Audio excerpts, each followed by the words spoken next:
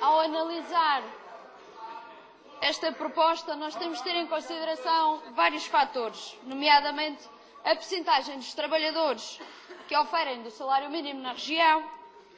Nós temos que considerar que existe uma contínua deterioração das condições de vida dos madeirenses e porto-santenses. Temos que considerar igualmente que existe um aumento do custo de vida, há mais impostos, aumentam-se os impostos diariamente e baixam-se os salários indiscriminadamente. Temos que considerar o rendimento médio dos madeirenses, que é substancialmente inferior aos congêneres nacionais.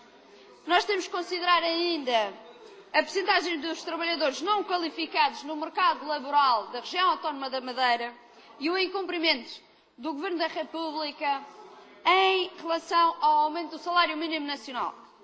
Tudo isto, senhoras e senhores deputados, contribui para o agravamento das dificuldades dos trabalhadores com rendimentos mais baixos.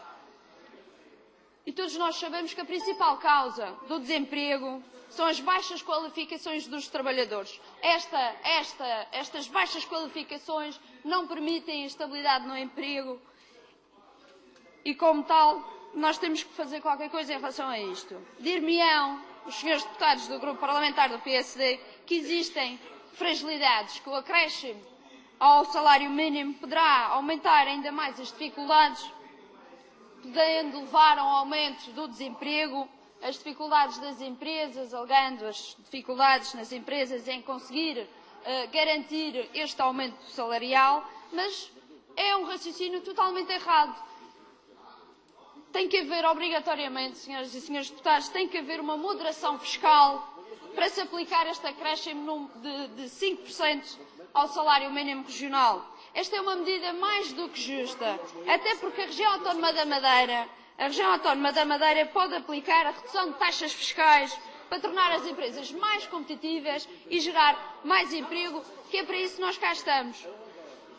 Nós estamos efetivamente a viver o liberalismo do mercado laboral.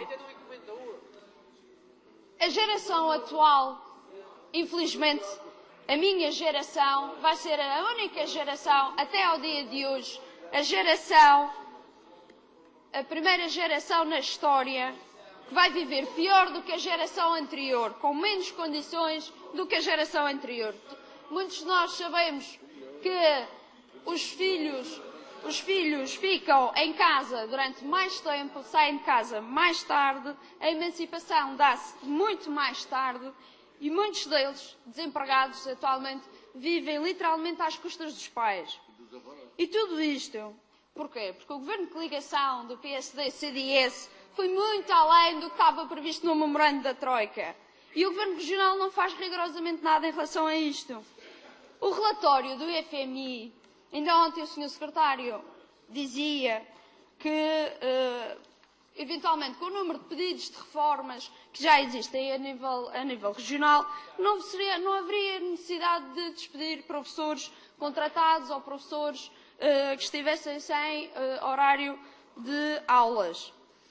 Não obstante, o FMI diz o contrário. A recomendação do FMI é que se aumentem as taxas moderadoras, que se dispensem 50 mil professores e que se cortem todas as pensões. O objetivo é muito claro, é a redução de funcionários e salários na área da educação, cortes no Estado Social, especialmente para os mais jovens. Nós estamos claramente a hipotecar o futuro da Madeira e o futuro de Portugal. Senhoras e senhores deputados, isto é catastrófico. Nós somos a geração mais bem qualificada de todos os tempos e somos, não obstante, a geração mais precária de todos os tempos em Portugal.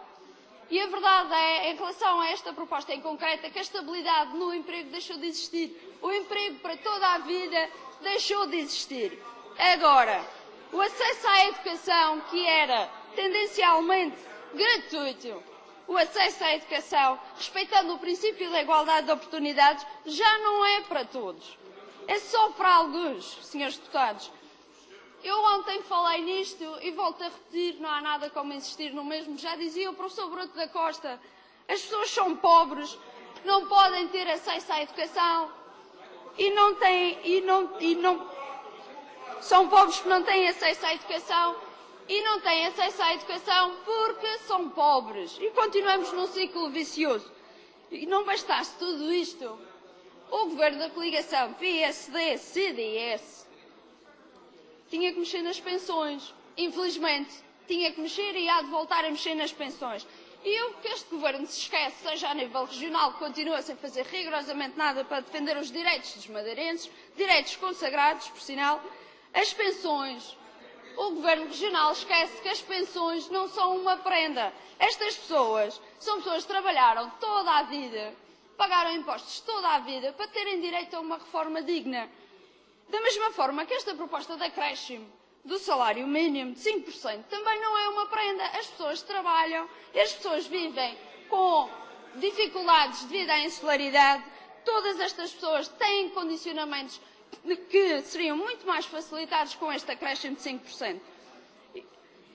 Para concluir, senhoras e senhores deputados, dizer-vos que tornou-se óbvio que a meta deste governo de coligação e do atual governo regional é, pura e simplesmente, destruir o Estado Social no seu todo e destruir, penhorando o futuro dos jovens, aqueles que porventura serão os que serão obrigados a pagar a dívida que este governo regional criou.